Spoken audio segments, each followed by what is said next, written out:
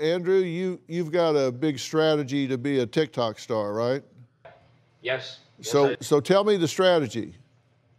All right. So my strategy is I'm just gonna full send it and like live my life like a party and like yeah, just make it in life, you know? No, I don't know. Explain to me. I just film savage stuff and like it gets views and goes viral. Really? So explain Yeah. savage stuff to me. I'm not very smart. You'll have to help me out here. Savage stuff.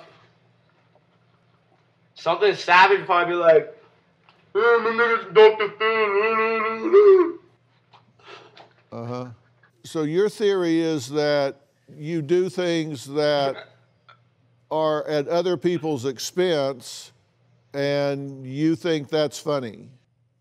I mean, there's a certain limit that I'll stop. I'm not just gonna like avoid all like rules. I listen to some rules. Let's not forget, this is your show, but this is my episode. Let's not forget that.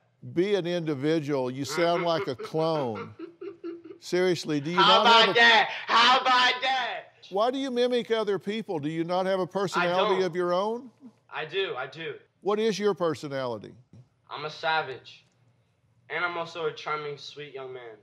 Well, it's interesting to me because I wonder if the people that you're trying to get to follow you have really taken stock of the things that you do and who you are. Because I made a list of those things. And it's interesting to me because these seem like not very becoming behaviors, like abusing women.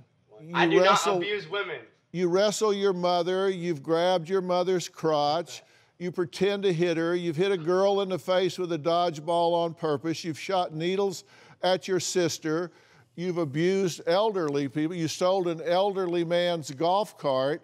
I mean, that seems to me to be abusive behavior to women and elderly people. I don't understand how that's funny. First of all, I do not abuse women. I would never hit a girl. And second of all, I went to reach in her pocket and she says I grabbed her crotch. I went to grab her.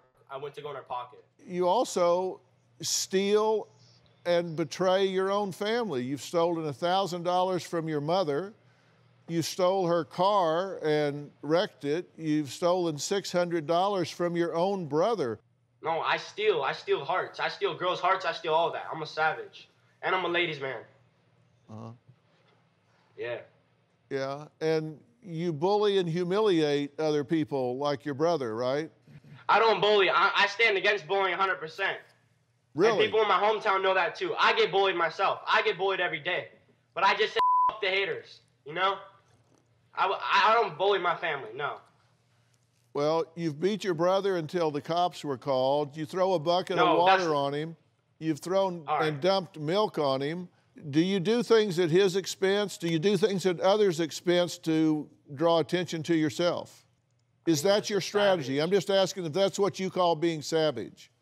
No, people like what they see. So if they ask me to do something on TikTok, I ask people like most like comment, I'll do it in the next video. I listen to my fans. Okay, so you'll call a woman on the phone and make vile comments to her to get attention to yourself.